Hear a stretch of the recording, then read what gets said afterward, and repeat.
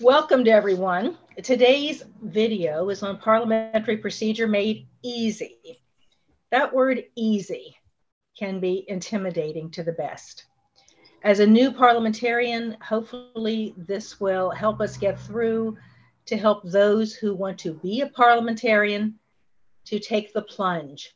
I'm fortunate enough today to have Robin Pokorski, who is a member of the National Association of Parliamentarians with extensive experience to help us along. And I do want to welcome her, and I want to say how much I appreciate. The first thing any organization has to follow are their federal and state laws.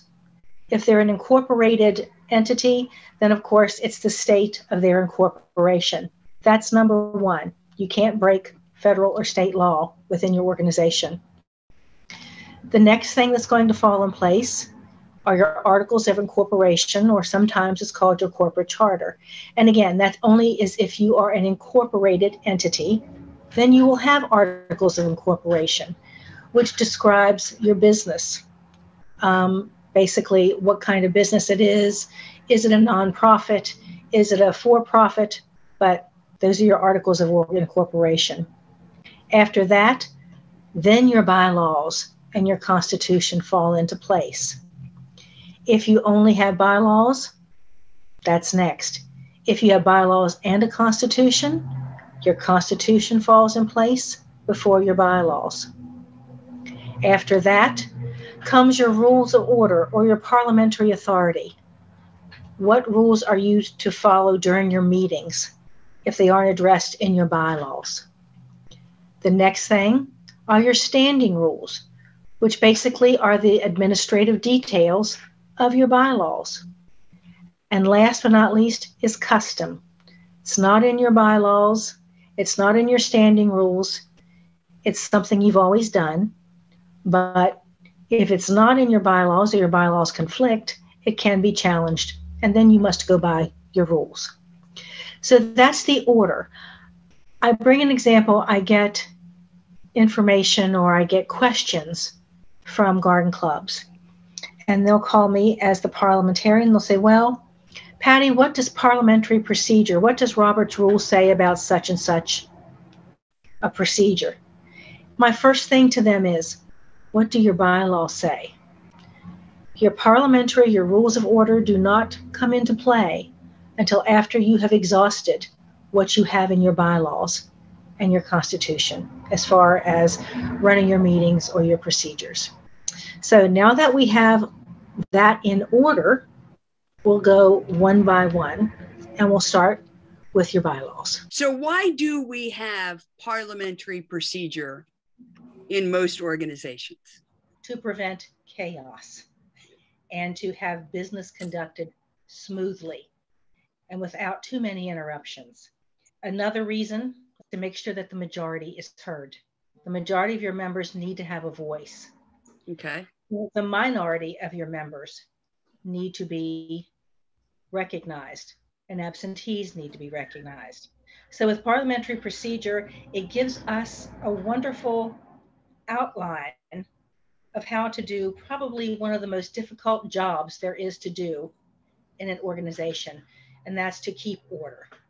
What is parliamentary procedure and why is it essential to an organization? The basic premise of parliamentary procedure is to prevent chaos within a meeting, to help the meeting run as smoothly as possible, and to be able to conduct a good substantive amount of business in the meeting. Okay. It's the right of the majority to decide what goes on in its organization. It's the right of the minority to be heard, and it's the rights of individual members that they all be recognized within the society. The rights of absentees also. If you don't want to attend a meeting, that's fine. You still have a right within the organization under parliamentary procedure. So Robin, what is abstention and when would someone abstain from voting? If you abstain from something, you are just going by whatever the majority wants. And say our garden club was going to pay someone to build some raised beds for us, grandson of a club member maybe. Then as as that club member, I might say, I abstain and I wish that to be noted in the minutes because I don't want that to be seen that I'm voting for my grandson. You abstain from voting, you basically are not voting at all. It does not count as a no vote, and you are going with the majority, whoever votes in the negative or the positive. When do Robert's Rules of Order come into play for an organization? Robert's Rules is the default parliamentary authority if it's designated as your parliamentary authority. This is noted in your bylaws. Your bylaws are the most important ruling document, the highest level within your organization. Some organizations actually have a constitution instead of bylaws. Sometimes they have both. If an organization does have both, know that the Constitution supersedes your bylaws. But in your bylaws, they should recognize what would be called your rules of order, and that is the regulation of the conduct of the business and meetings.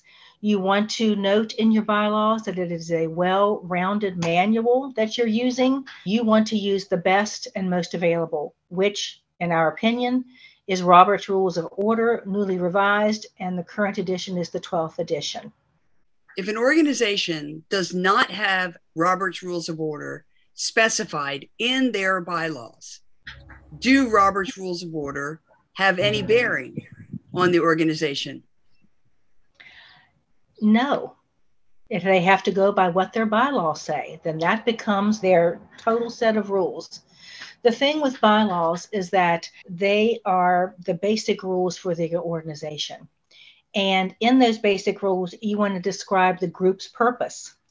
You want to tell what the qualifications or method of selection of members. How can they become a member of your society organization? It should provide for your officers, for your committees, and your meetings. It should always have, what does a quorum mean? Who makes up a quorum?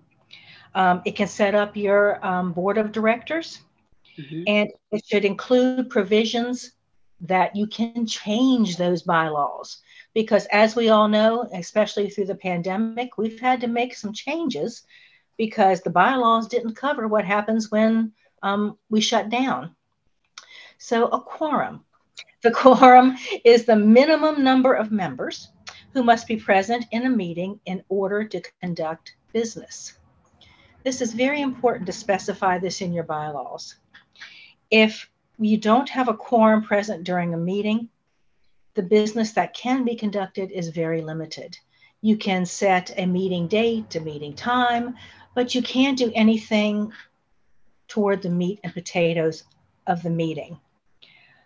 If an organization doesn't specify that a quorum or what a quorum is in their bylaws, then the default is automatically set at a majority of the members, not of those who are in the meeting, but of the membership body. Yeah. Most people assume that a quorum is a majority of those present, not a majority of those potentially present. Correct.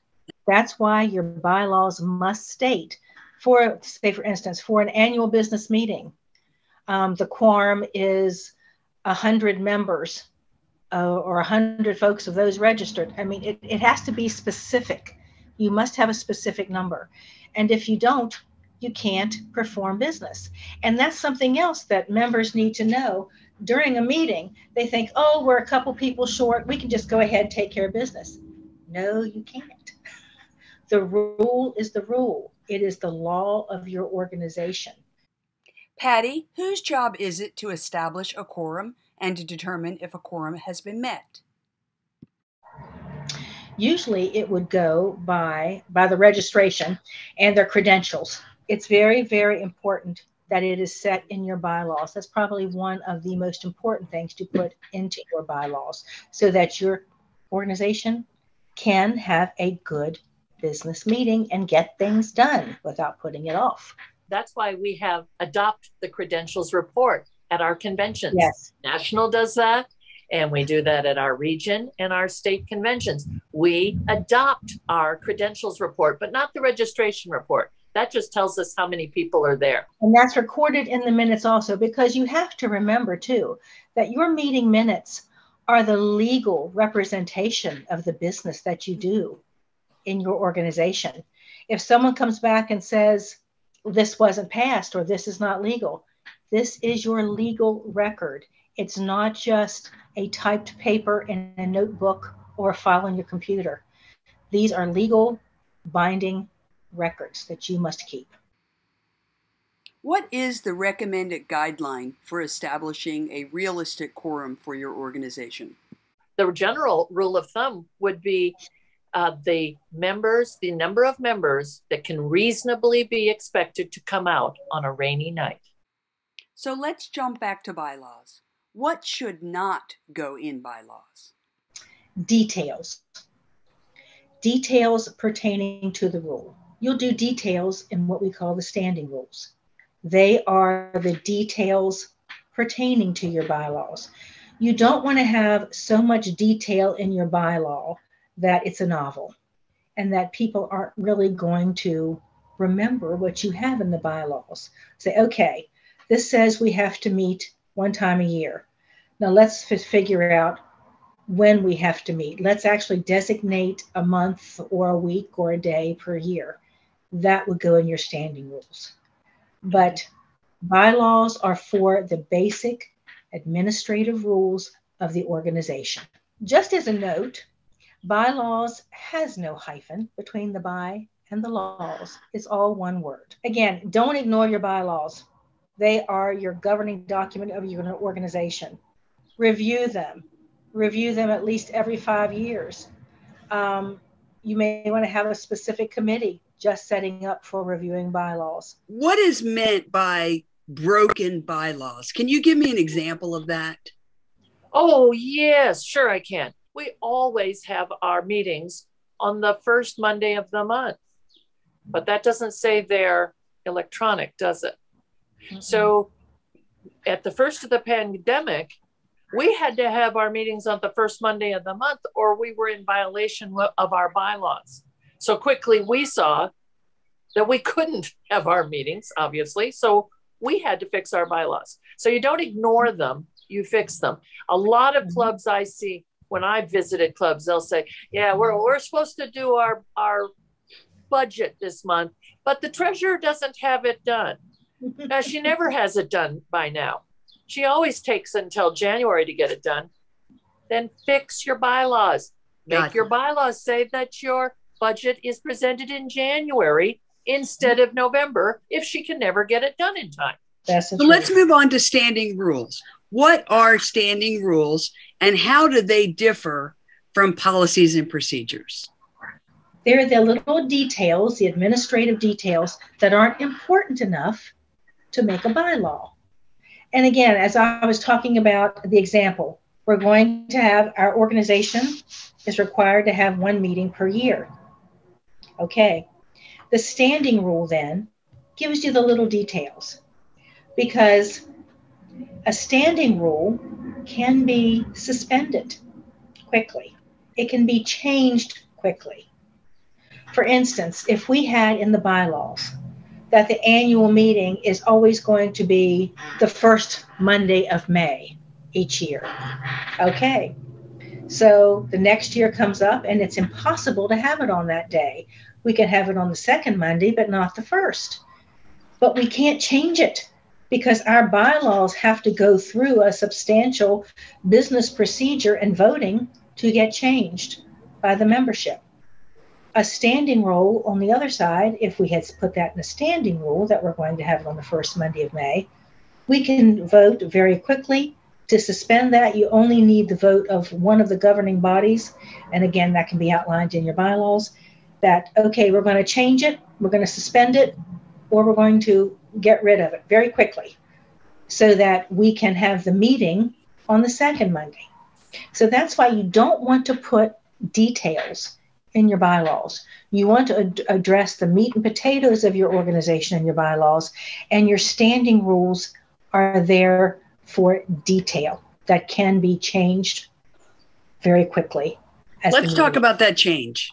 Okay. Bylaws generally require a general meeting of the membership, a quorum, etc.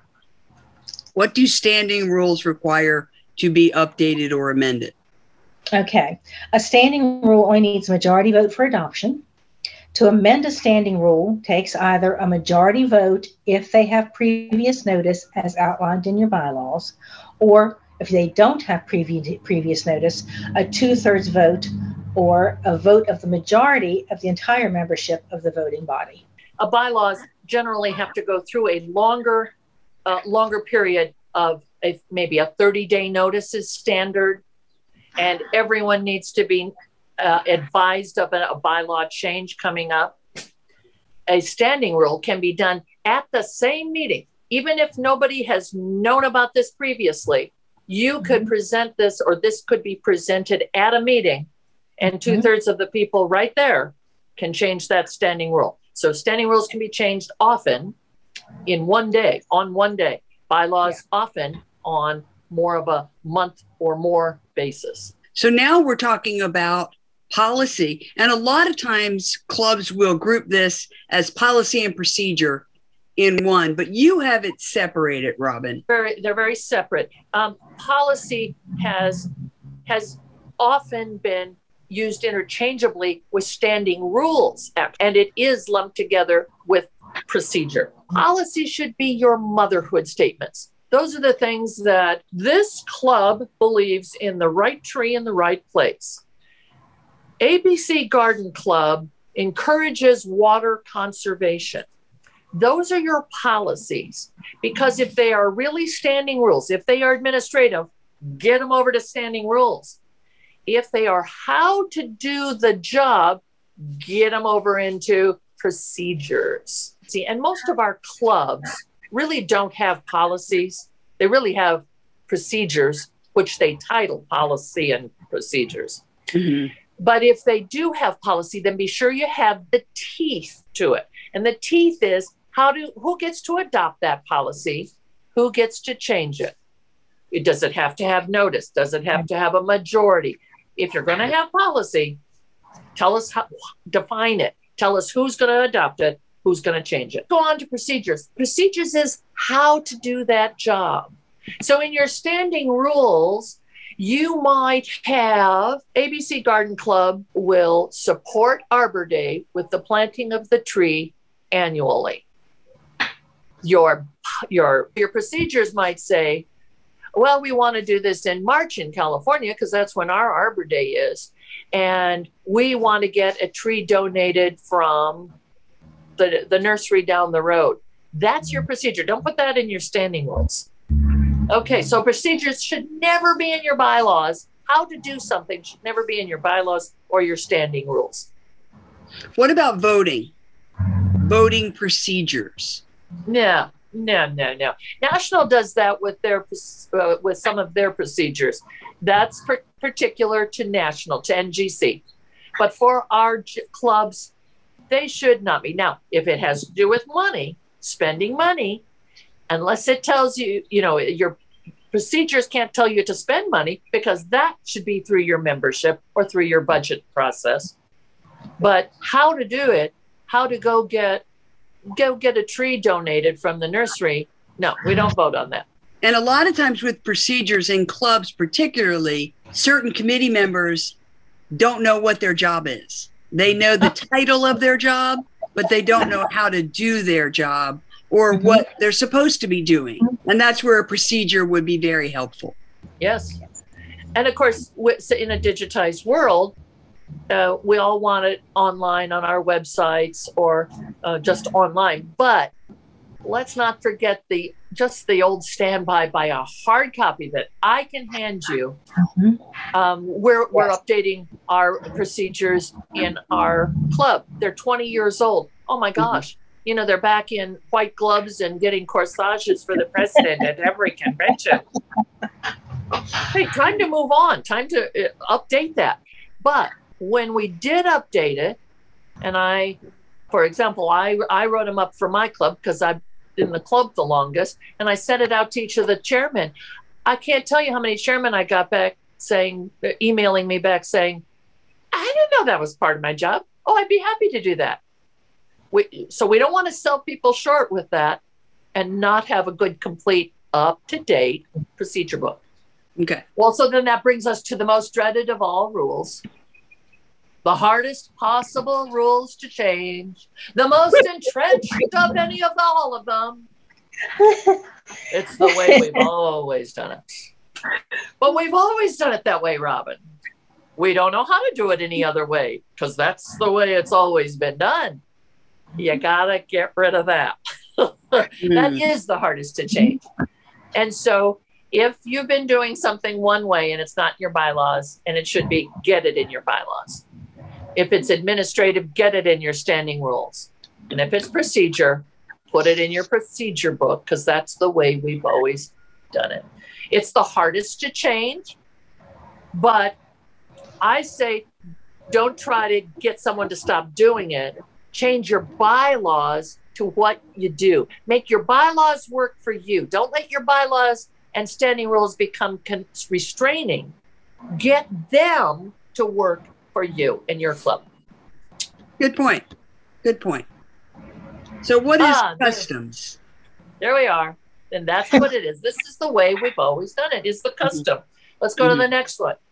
I think a great example of that, if I might, is that at every meeting, we invite people to stand to say hello to the national president or the highest level of officer present, right? Yeah. And people don't understand that's the custom of Garden Club. That's the way we've always done it. A procedure. And I think these customs should be written down. They can be wherever they belong. Right. Generally, it's going to be in procedure. But I think that's if we want to keep some of these customs, and I'm not saying they're bad, but if we want to keep these customs, that we show respect to our national president or our state president or region director, let's get it written down so that we are teaching the ones coming after us. Otherwise, those of us that are left standing there, we look pretty silly and the new people don't understand. So you help them along and you bring them along. I like stuff written down, but if nothing else, sit with your new people. And when your national president is visiting, you'll say, and of course we stand for our national president when she's introduced. And that helps them. It helps you not look so silly, but it also helps them not look disrespectful when they're still sitting there. So that begs a question, which is not on our outline, and that is, what is the job of the protocol chair? Because a lot of times what happens is the protocol chairman is trying to enforce the traditional customs, not necessarily the procedures. Okay. Well, I think protocols and amenities, we often put amenities and protocol together. I think it's their job to help us be the best we can be. We had a amenities and protocol who was a tough little bird. She was tiny little thing, and she's a tough little bird. She'd get up there and say, look, you're coming to a convention at a hotel. It may be colder than you want. Bring a sweater. It may be hotter than you want. Take off the sweater, but don't whine about the temperature. We're going to be standing. She would tell us the meeting ahead of time. We're going to stand for our president when she's introduced. We don't eat until the presiding officer picks up her fork. It isn't the president, incidentally. It is the presiding officer of the meal. You've got to tell us these things. Otherwise, new people aren't going to know. So is it time to let some of that go? Yeah, maybe, but maybe not. Maybe that's what makes some of it fun and a little bit special. Yes, I agree. So we do want to make sure that our bylaws and standing rules do reflect what is done in your club. And custom is allowable even if it conflicts with your bylaws, which I thought was real interesting, until it's challenged. Can you give me an example? In my district, we have in our bylaws, it's very clearly written out in great detail about having delegates that vote. Okay, my district hasn't voted on anything but its budget and giving $100 to the President's Project probably for the last 25 years. Okay. And yet we got somebody new in and they said, well, who's the delegates here? Who's allowed to vote? Oh my gosh, we've been doing it this other way forever. And it was fine until it was challenged. And once it was challenged, now we have voting cards and now we have registration and we have credentials for a district meeting. I don't know about your district meetings, but ours aren't that formal. We don't have any business. We report on what our clubs are doing. We get some ideas. We do a lot of networking, but we don't do a lot of voting. Right. So once it was challenged, you got to follow your bylaws. Okay. And on that note, is there anything else that we need to say before we end? We love bylaws. We love standing rules. And parliamentary procedure is not scary. It can be your friend and it can help you in your club if you just have some basics under your belt. Thank you, Patty and Robin. If you would like more information, go to www.parliamentarians.org or www.robertsrules.org. This has been a workshop of the National Garden Clubs, Incorporated.